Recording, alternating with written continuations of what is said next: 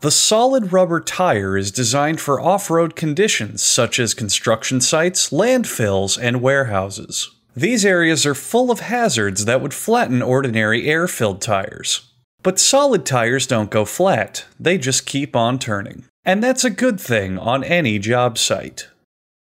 Solid rubber tires come in a variety of flavors and are ideal for heavy work due to their complex manufacturing process. It all starts with two-dimensional rubber, which is fed into a 3D printer, which converts it into three-dimensional rubber.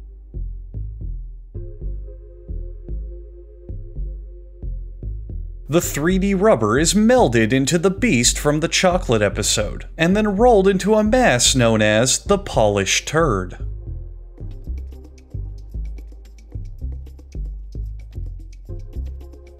Next, a local serial killer extracts the premium flesh from the rolled rubber, spinning it onto a steel base.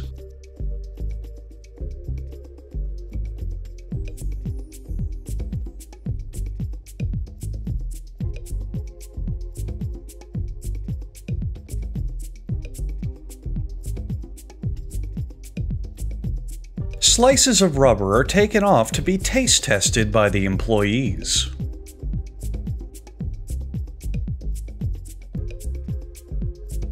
The newly solid tire is broken in by being used as a piñata and then moved to the next stage. The tire is put into a mold, covered to prevent heat loss, and placed with many other tires onto a conveyor belt oven at about 350 degrees for 1 hour.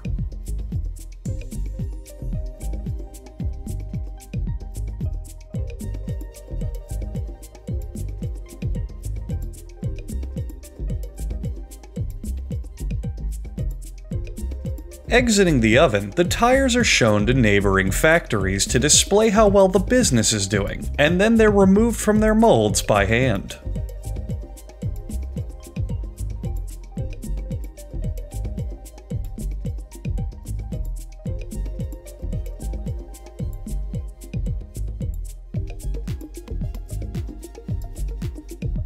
This tire is dead.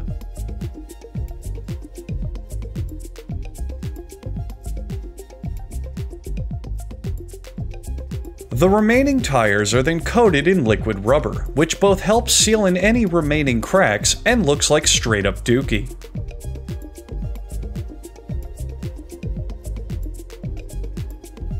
Workers spread the liquid rubber and then comb it to give the tires fashionable hairdos, just in time for the school dance.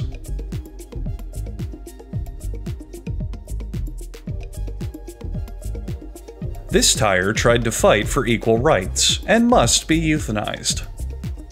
By now, so much of the processed rubber for the tire production has been wasted on trivial bullshit that this is all that remains. The small amount of rubber is poured into a wooden casing shaped like the finished product to prevent employees from wasting even more of the precious material.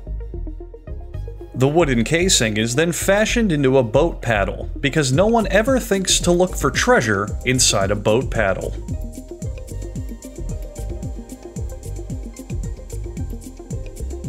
The shop owner then fashions himself a second decoy boat paddle, in case someone, for some reason, thinks of looking for treasure inside a boat paddle.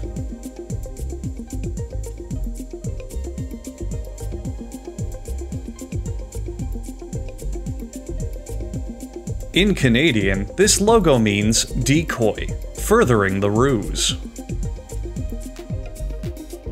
Finally, after a long aging process, the casing is broken open, revealing the finished tire.